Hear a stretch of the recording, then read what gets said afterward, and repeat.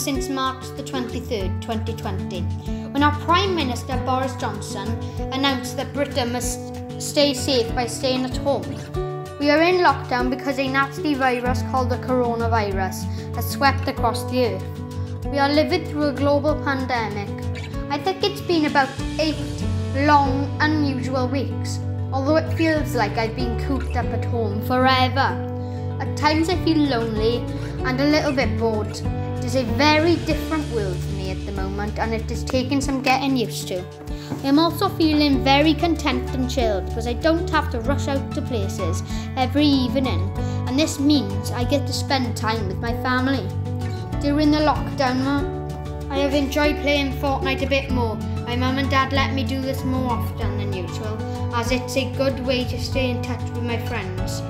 This makes me happy, and I think it is pretty cool. Although they check in on me, it makes sure I stay safe and the people playing are really my friends.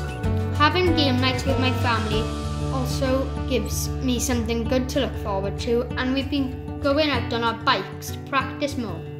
I really want to see my friends, especially my 2 best friends, and I miss playing sports and going out to my activities every evening. I am missing going to school every day and seeing my friends. When this is all over, I am looking forward to sleeping over my grandparents' house, as I have missed them so much, especially all the treats they give me, such as cakes and chocolate.